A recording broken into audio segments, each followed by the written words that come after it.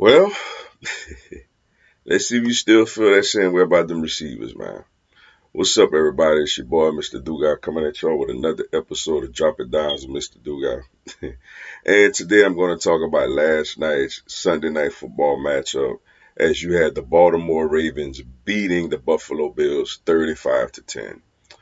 Before I get into this video, man, for anyone, if you want to donate to the channel, follow me on social media. Also, I co-host a sports talk radio show every Sunday. All that information gonna be down in the description box. If you're a subscriber to the channel, greatly appreciate the love and support. If you're new to the channel, welcome. Make sure y'all hit that subscribe button and bell notification button. And for all my people, man, y'all like this video and share it with your folks. Wow.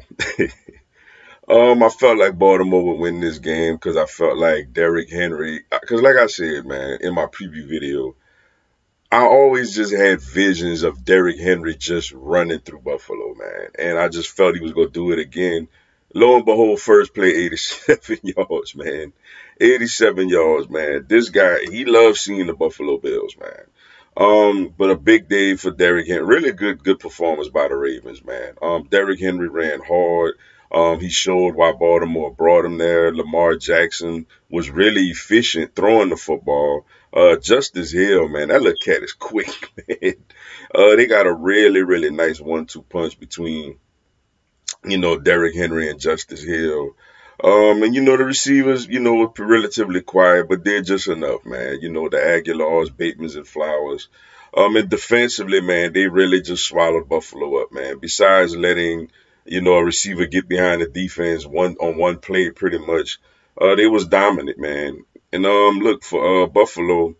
Hey, man, Josh Allen. I mean, hey. Great players are great players, man. Stephon Diggs, who, by the way, scored a touchdown for Houston yesterday in the game they won.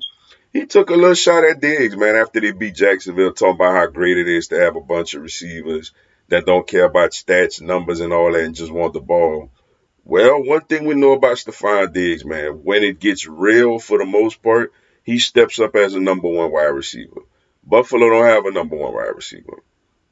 And look, shout out to my dog, Keon Coleman, Opelousas, Louisiana. Love him, rooting for him to do well. But, bro, you got to make that catch, man. Like that catch on the side. Diggs would have caught that. You know what I'm saying? You got to make that catch, man. And Buffalo got exposed for not having no alpha wide receivers. And it's not just Diggs, Gabe Davis as well. Those are two wide receivers who played a lot of big time, meaningful football for Buffalo. And the young guys just didn't step up last night. They went up against a good secondary and got physical, and they got muscled up. Baltimore was physical with them.